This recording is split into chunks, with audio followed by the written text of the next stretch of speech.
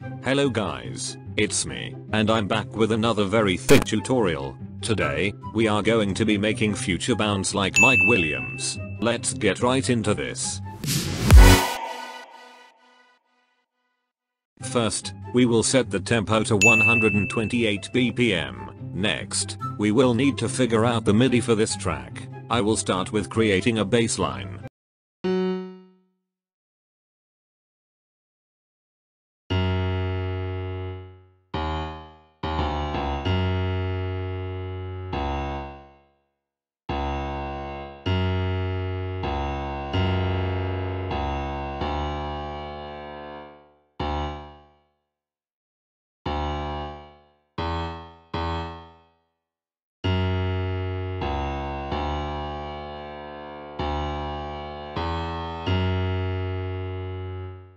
Now that we have the bass line, we can figure out the chords.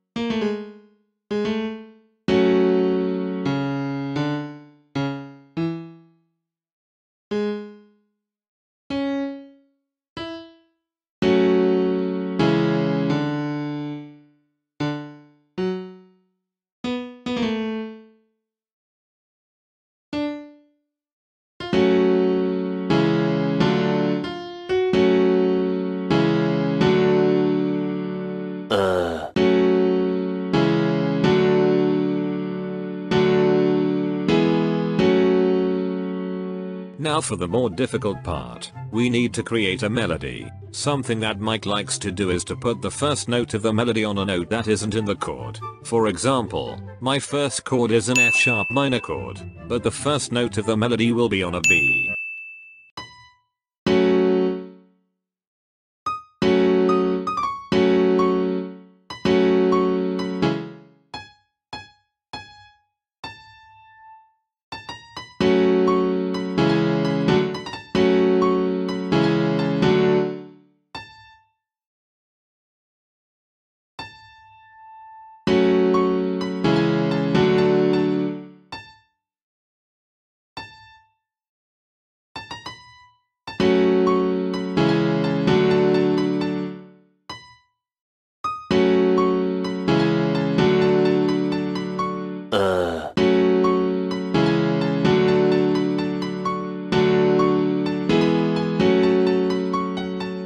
Now that we have the general idea, we can start working on some details. I will chop the chords up to fit with the melody.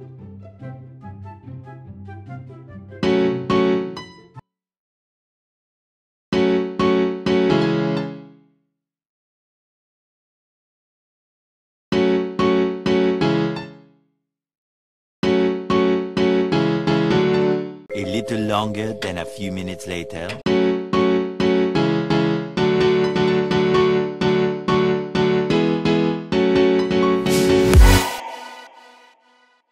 Copy and paste the chords onto the piano and fifth profit.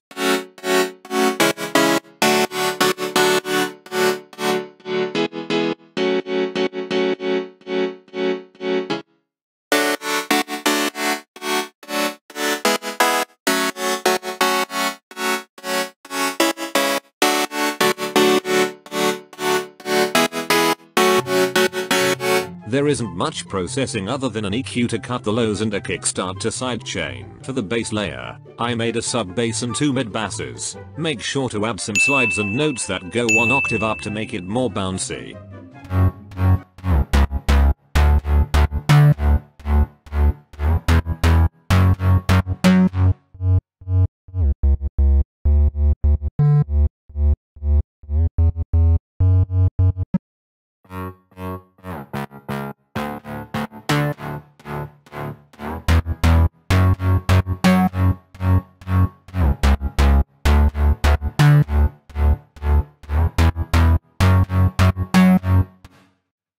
For the melody, add some nice leads that have a lot of white noise, so that it feels more energetic.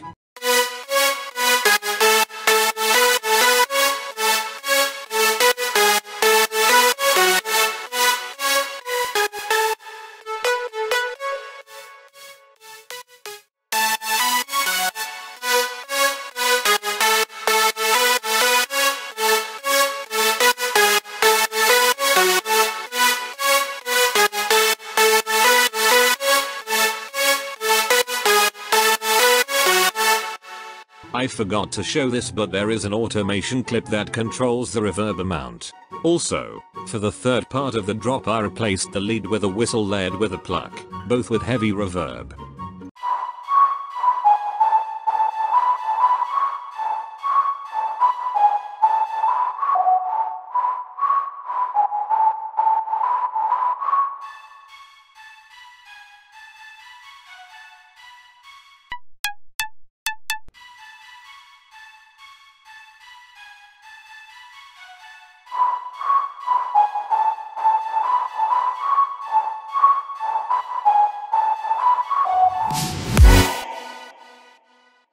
Here are the drums.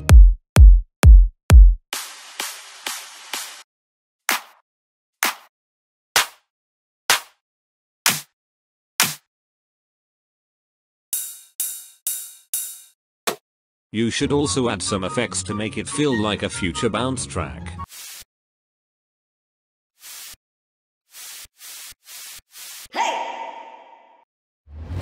Never forget this thing. For the intro, I grabbed a vocal loop from Cymatics and built the intro around it.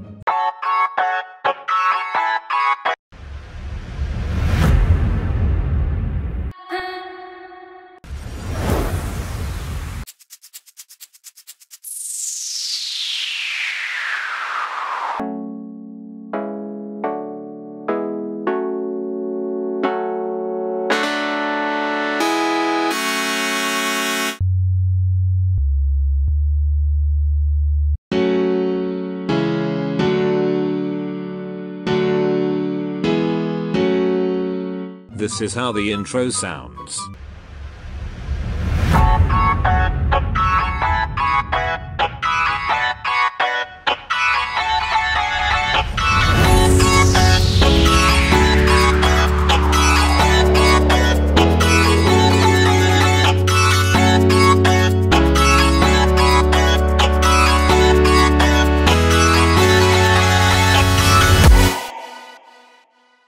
For the build-up, start by relieving tension. As the build progresses, I recommend adding very simple risers.